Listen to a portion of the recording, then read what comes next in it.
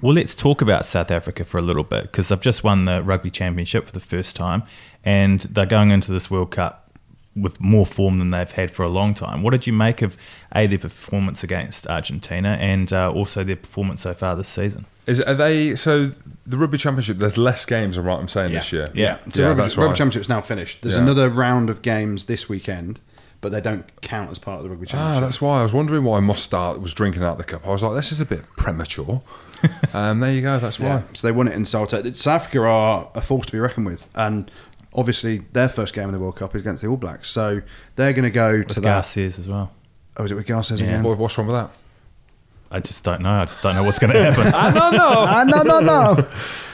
No. South Africa are, Erasmus has come in and changed things. They've gone back to what I consider strengths of South African rugby: big, bruising forwards, good driving game, blitz defence that they brought into international rugby years and years and years ago. And you can actually see this team as a replica of a very similar sort of nature to the 2007 World Cup winning team. That won it over in Paris. Some great halves as well. Yeah, Faf de Klerk, he didn't have his best game at the weekend, but he is quality. Pollard at 10, rate him massively. They've now settled on him. They were Yankees before, and Pollard is their 10 now. Cheslin Colby, Villy LaRue's in form. Well, that's what I mean. The thing is, they're picking players. I think before they had an issue with picking players overseas, didn't they? Yeah. Whereas now, a lot of them know that they want to come to the Europe, France as well as England, to make money. So you look at Mostart, how well he's done at Gloucester, and he probably, maybe a few years ago, they probably wouldn't have even looked at him. So now you mentioned Faf de Klerk, obviously Willie Lepoux, who turned into Willie LaRue a little bit last year, started to play a little bit better, and Erasmus has picked him. They are definitely massive contenders. South Africa got a massive chance. I just can't believe Australia pulled that out of the bag at the weekend. But again, Cheika's made some ballsy calls. O'Connor, again, how good is it seeing him? He was quality. He was just a loose cannon, weren't he? And he obviously went to Toulon and wherever, and then Sale. He's found himself through meditation. He said he's matured a lot as well, And these, Curtly Beale, he's been through issues. He's matured, and they're seeing that this is a golden opportunity for them to their last. You see what I've done there? It's their last opportunity at a World Cup. Nick White was outstanding. Nick White was again come from the Premiership. He's come over here and he's done exceptionally well at Exeter. Back Lele Ofano at 10. Yeah, that's the big one for me. Yeah, huge. They've got Bernard Foley. Yeah, because Foley for me, again, it's easy to bag players.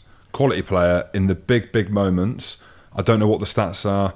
I just saw him miss a lot of big kicks, and I was like, if you're going to be a World Cup winning team, or a semi-finalist, you've got to be able to take them, and that's a ballsy call, isn't it? Do you think they'll back it up again this weekend at Eden Park? I don't know. It's one of them. Do they need to?